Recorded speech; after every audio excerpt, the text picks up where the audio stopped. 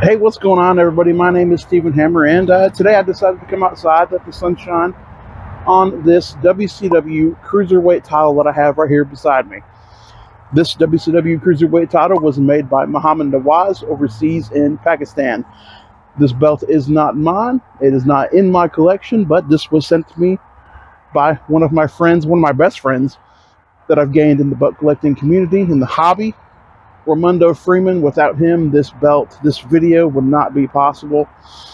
So thank you to my friend Ramundo for letting me borrow this belt temporarily so I could take some cool pictures, shoot some cool video, and then I will send this back home to you. He's got a really cool, awesome Rey Mysterio figure that goes with this belt.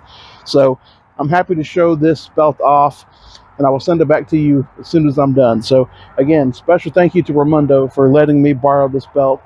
A great human being, a fantastic person, especially loaning me this Cruiserweight title. You know, belts are not cheap, so I thank him for trusting me with this Cruiserweight title.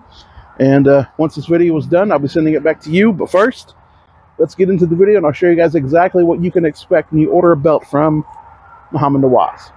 And here is a close-up look at this WCW Cruiserweight title out here in the sun. The sun is shining on them gold plates. Looks really nice. Up at the very top of the belt, you will see the WCW logo in the background.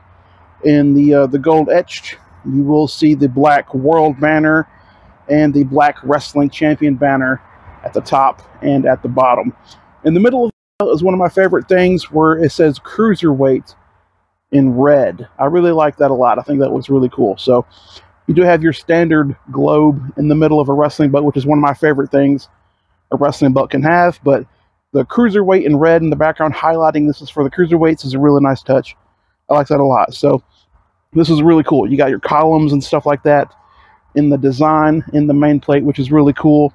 Very simple. I like this a lot. So of course you do have like your little spikes at the bottom of the main plate and at the top of the plate as well. Those are kind of cool. I like that a lot. You can tell this is a Jamar made belt just due to the font that was used on this belt. These side plates right here are kind of interesting because they are actually long compared to some other wrestling belts that you see that are more like square or circle. These ones are more like a rectangle. So that's different to see this on a wrestling belt, to see, you know, side plates that are long like that. And for anyone curious, the plates on this belt, they are 3mm zinc.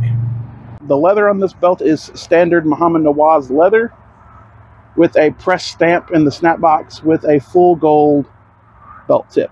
Okay, leather looks like this. It kind of just flops down. It's really flimsy. It's really flexible, as you can see right there. Okay, yeah, this is standard Muhammad NAWAZ leather with the stamped snap box, like just stamped in as like a pattern. All that texture is not hand texture. All that texture is there to imitate hand tooling, but it's actually just a stamp that they use to press down and create perfect holes and a perfect lineup for a snap box. So there you go. There is no stamp, no maker stamp. I don't think NAWAZ has ever put a stamp on the end of his belts, but there you go. There is no stamp on the end. Plain black backing. I think this belt would look really cool if it had red backing, just plain red on the back of that, or maybe even like a blue. I think that would look really cool. Here's how the belt folds up. Just like that. Looks really fantastic in the light.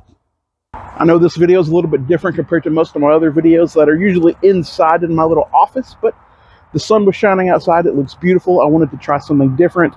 Let the sun sparkle on the plates a little bit, see what it looks like. So it was just something different. I don't know if I'll continue with this style or not, but I thought it looked really cool. But thank you guys so much for watching this video. If you liked this video, leave a like, subscribe if you are new, and I'll see you guys next time. Peace.